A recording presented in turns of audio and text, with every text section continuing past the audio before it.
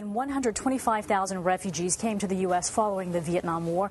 Whether by air or sea, the difficult and dangerous journey signaled a new beginning. April 1975. Saigon was falling to communism. Hundreds of thousands of military men and civilians have packed up and fled in a... The war in Vietnam was over, and for thousands, this frantic effort to flee is the last memory of their homeland. What happened next is captured in these photographs housed here at Camp Pendleton, California. Oh, that's a game. Former Gunnery Sergeant Louis Beatty remembers it well. He was there. The general told us you got 24 hours to set up a camp. More like a tent city for some 50,000 Vietnamese refugees brought here under a resettlement act signed by President Ford.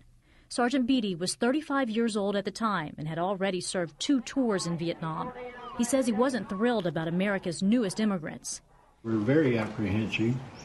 Yeah. We didn't know what to expect. It was as new to us as it was to the Vietnamese when they came. Most fled communism with little more than the clothes on their backs, including me and my family.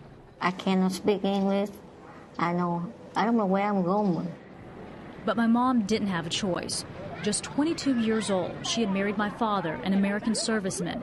He knew any Vietnamese associated with the U.S. military would have to leave or face possible death under the communist regime. He said, "You go with me." Just a baby, considered a child of the enemy by the communists. So I had to go. Yeah, but I have to leave my family, and I don't want to leave my family. Hard to imagine the pain my mom felt saying goodbye to her parents, not knowing if we'd ever see them again. It's hard. But we're here today. Well, you're here. Yeah. Because people like you. Yeah. Thank you. Thank you. Like many refugees, we arrived at night. Sergeant Beatty says it was partially to avoid protesters. It was a cold beginning, literally. They were freezing when they arrived. It's funny that you say that because every time I talk to my mom about the camp, the first thing she says is, "So cold." It's so cold. The memories is so cold. These photos paint a picture of our new lives and what would become our new home. This is our history right here. Yes. Now, 35 years, I return to where the camps once stood. My whole life I've been wondering what it looks like here, the place where we first came to America. What was the most difficult part for you as you were helping those like my family come through this camp? Watching the kids.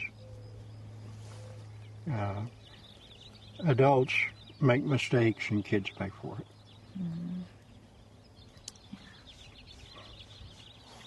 It still brings you to tears today, doesn't it? Yeah. I could see my kids in this situation, and it was hard, very hard. So. But don't you feel good that you were a part of the process that helped us? Oh, I'll cherish it all my life. And so will I, because through their memories, I'm given a window into the past that could easily be lost in an overgrown field. Looking at it today, is it still sad? Sad in the past, but we have new life. We do have a new life, don't we? Yeah. We're very lucky. Cargo planes out of Vietnam. Even though my father was an American, my mom and I still had to be processed through 3 different refugee camps, including Pendleton. But like thousands of Vietnamese, we are Vietnamese Americans. Very much so, very much so.